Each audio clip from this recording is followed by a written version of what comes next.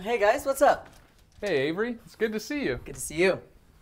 Can we come in? Yeah, come inside. Just threw on a pot of coffee. Coffee, huh? What coffee you brewing?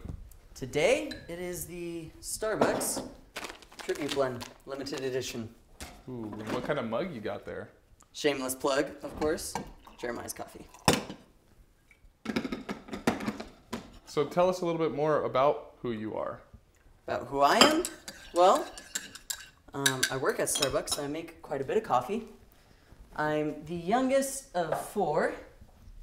That's all my siblings and my parents. And I make music. And is music what sort of brought you to Christ? Definitely was a part. I was fortunate enough to kind of grow up in the church and found God at a really young age. I think it was at a 6th grade summer camp. Tell us a little bit more about that experience of you coming to know God. Yeah, it was amazing. It definitely was found in worship, and I think really inspired me to become a worship leader. So how long have you been a worship leader or songwriting? Been worship leading for about 5 years. Been songwriting for 7 years. So. That's a pretty long time. Yeah, I think so. During that period, what's been your favorite song that you've written so far?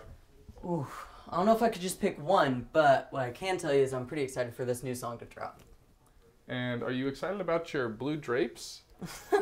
Are these your favorite color? I do like them, but I would say my favorite color would probably be olive green. And about these tigers, would you be a tiger if you could be any animal? Well, so that's Lenny and Louie. Tigers are dope, but I think I'd be a giraffe. And this room as a whole, has this been your room your whole life? All 19 years. Shared it with my brother at first, and then now it's just mine. So, where do you see yourself in 10 years? Probably not in this room. If I had to take a guess, I hope to be married and maybe have a kid and one on the way. And obviously you play a lot of different instruments, so is guitar your favorite instrument? Picking a favorite instrument's kind of like picking a favorite child. Almost impossible to do, but if I did have a favorite, let me show you. Probably be this, acoustic piano. And what makes the acoustic piano so special to you? Well, so this one's special because I actually found it on the side of the road, paid $20 for it, about 5 houses down, and I've written a lot of songs on this specific piano. So do you find a lot of inspiration from yard picking or yard sailing? No, I only do that on occasions. So tell us about what inspired Sinners and Saints. Well, so I wrote it in 2020. At the time, this piano was actually in my garage. It's where I spent a lot of time just kind of playing around on it. And for that specific song, I really just wanted a song that our youth group at church could sing and kind of sing over their friends and their family that don't know Christ. And what is your biggest hope for the song of Sinners and Saints?